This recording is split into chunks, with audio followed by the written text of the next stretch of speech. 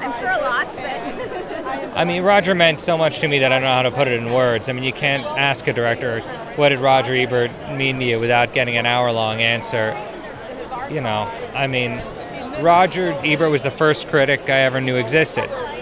And he's the first opinion I probably paid attention to, and he's the first critic I cared about as a filmmaker as far as what his opinion was going to be on my film and whether his thumbs wound up on my poster. I met Roger for the first time at 19, 20 years old at Toronto Film Festival, and he shook my hand and he made me feel like a real director, even though I'd only made some tiny little short film. And he was supportive of all my features, and he was the first face after Juno premiered at the Toronto Film Festival.